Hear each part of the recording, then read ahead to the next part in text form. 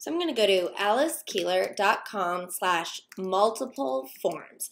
And what this is going to allow you to do is to create a whole bunch of Google Forms all at once, super fast, and then they're going to all be in the same spreadsheet. So when one of the forms is filled out, those results are going to come into the same spreadsheet if any of them are completed. So I'm going to go ahead and make a copy.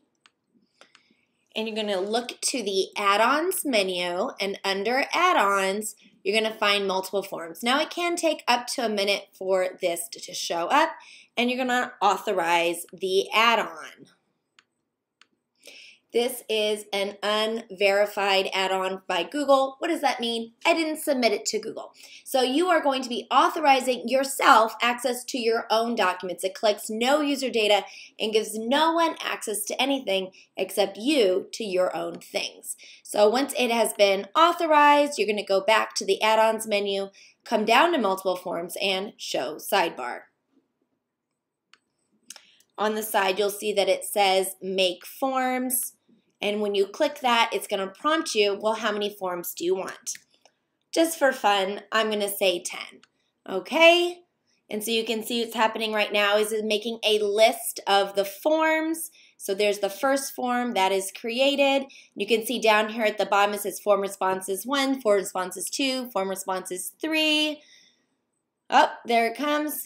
I've got 4 of them. I told it to make 10, 5, and they're all linked down here at the bottom. So you can see that each of the forms are all coming into this same spreadsheet. When any of these 10 Google Forms are filled out, they will come into this sheet so you can see all of the responses here in one Google Sheets.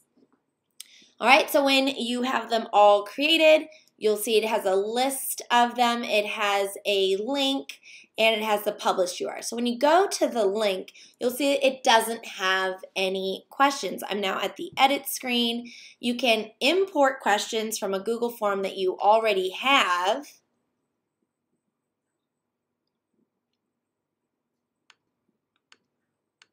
Select.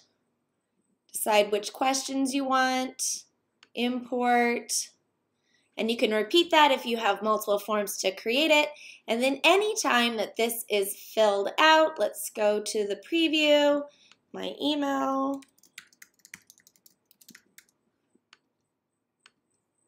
submit, and back here it was form 3, so on form responses 3, you can see that it did indeed come into this spreadsheet. So I'm able to find all of my responses. Here's the list of all of my forms all in one place, so I can easily click on the link, edit, add questions, and update all from one spot.